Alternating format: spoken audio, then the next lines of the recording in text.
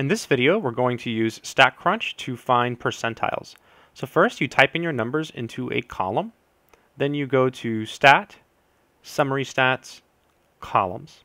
You left-click, and then you have to select the data. Well, the title of this column is var1, so we left-click on var1. And if you look down here, it says percentiles, comma, separated.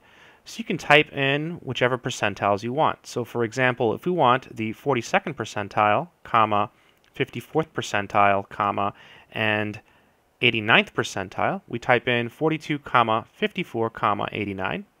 Then we click compute, and we should have the answers.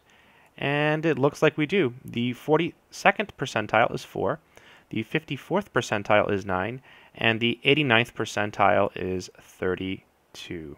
So again, you go to Stat, Summary Stats, Columns, select var1, scroll down, right here where it says percentiles, just type in what you want. So if we wanted to find the 65th percentile, we would type in 65, and if we wanted the 71st percentile as well, we would type in 71. Then we click compute, and boom, there it is. We have the answers. Very, very easy. I hope that made sense.